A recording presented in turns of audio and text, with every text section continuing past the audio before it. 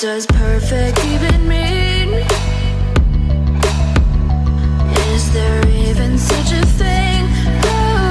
Ooh, can we switch up all the rules and imagine a utopia?